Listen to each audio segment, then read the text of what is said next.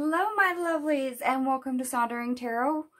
We're going to be doing a daily tarot reading for the 25th of April, 2023. We'll be using the Magical Dogs Tarot yet again. I do believe this is our 4th day or so of using this deck. So let's see what comes out for today.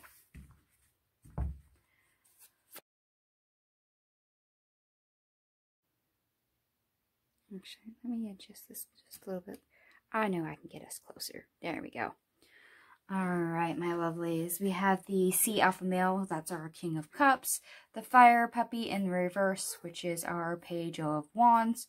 The 8 of Earth, the 9 of Sky in the reverse, the 5 of Sky, and the Earth Puppy, so our Page of Pentacles. I must say, this is pretty straightforward. There's an opportunity here today to take better care of ourselves, especially to get in tune with our emotional state and how that coincides with our body, basically.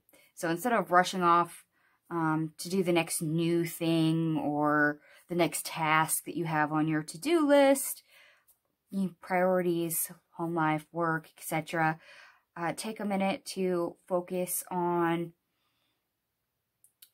de-stressing with this 9 of Sky in the reverse. That needs some skills, some perfection. So decompressing, especially in the face of conflict or after conflict, when you're all hyped up.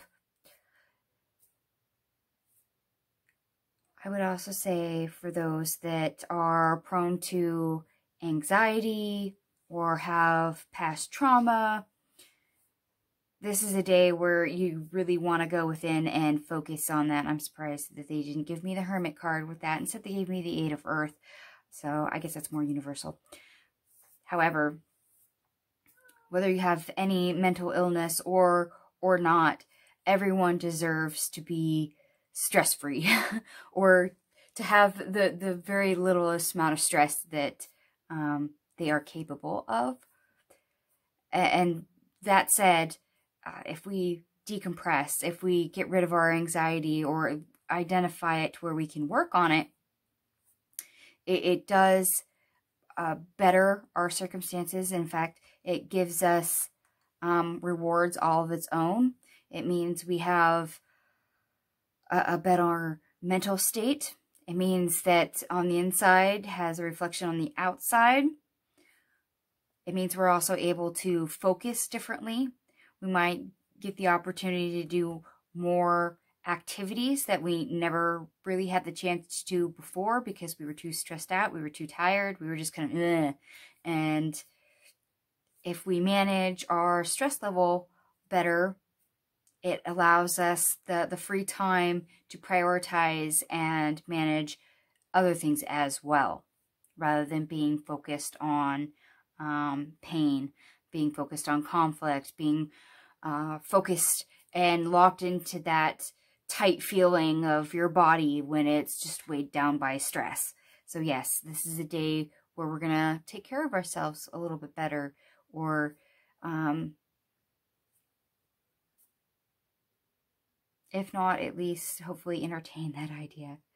I would go for it. I don't know about you, but feeling stretched really thin, full of stress, it weighs you down, it's uncomfortable, and instead, I'm sorry, I'd rather relax and have a day off and enjoy my time if I can. Everything, let's see, everything adds up to 25, which reduces to 7 in numerology, which is the mind and creativity. In this case, it's the mind. So if you can think it, you can dream it. In this case, slow down your thought process if you can. Focus a little bit better, get it more organized. If you can't control it, let it go. If you can't change it, let it go.